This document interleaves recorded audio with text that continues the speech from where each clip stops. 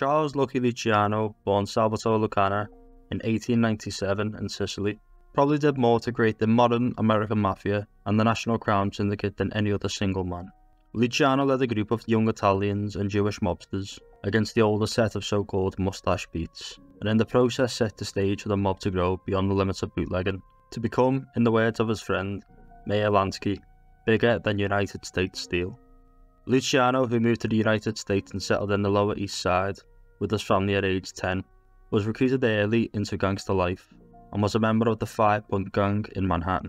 Around the start of Prohibition in 1920s, he was recruited as a gunman by Giuseppe Joe the Boss Mazzera, and a few years later, Luciano went to work for Arnold Rothstein, another seminal figure in early organised crime. By the mid-1920s, Luciano was reportedly making millions in bootlegging profits. Following Rothstein's murder in 1928, Luciano went back to working for Mazzera, who by this time was self-styled boss of bosses, and who was going to war with rival Salvatore, the Duke Maranzo. Luciano secretly sided with Maranzo in a bloody war and helped set up Mazzara for assassination in 1931. Before the end of the year, Luciano and other young Turks would knock off Maranzo, and the era of the old world mustache beats would be over. With Maranzo's assassination by a gang from Murder Incorporated, allegedly including Joe Adonis, Bugsy Siegel, Albert Anastasia and Vito Genovese, all of whom would go on to the well-known roles in the mob. Luciano inherited the crime family that would eventually become known as the Genovese family. Luciano continued the Committee of 5 Families, which was established by Maranzo and would control East Coast rackets for decades. But rather than naming himself boss of bosses as Maranzo had, Luciano called himself the chairman of the board.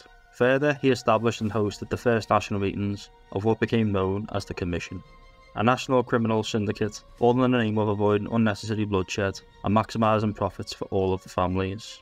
But all of that meant Luciano was a very public leader of the mob, and that drew attention from law enforcement, and specifically from a young prosecutor in New York named Thomas Dewey.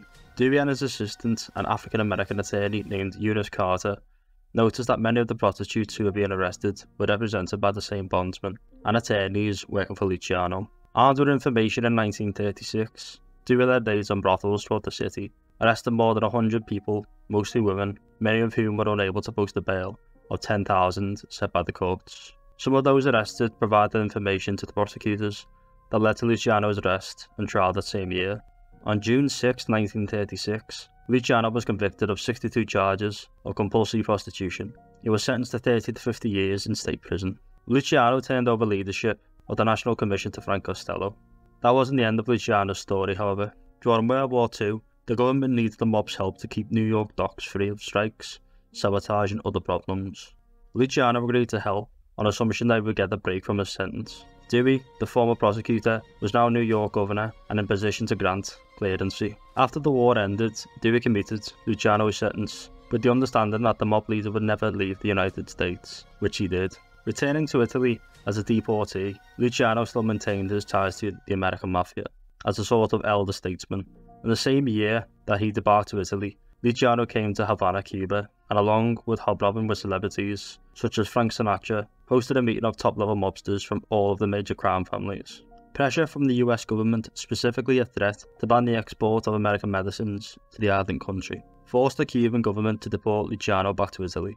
Luciano spent the rest of his life under close Italian police scrutiny. Luciano often met with American tourists and sailors, and frequently professed his love for the United States. Luciano died of a heart attack in 1962 at the Naples airport, where he had gone to meet with a movie producer considering a biography of his life. Still a major influence and loved throughout the underworld, Luciano's image is still lived on.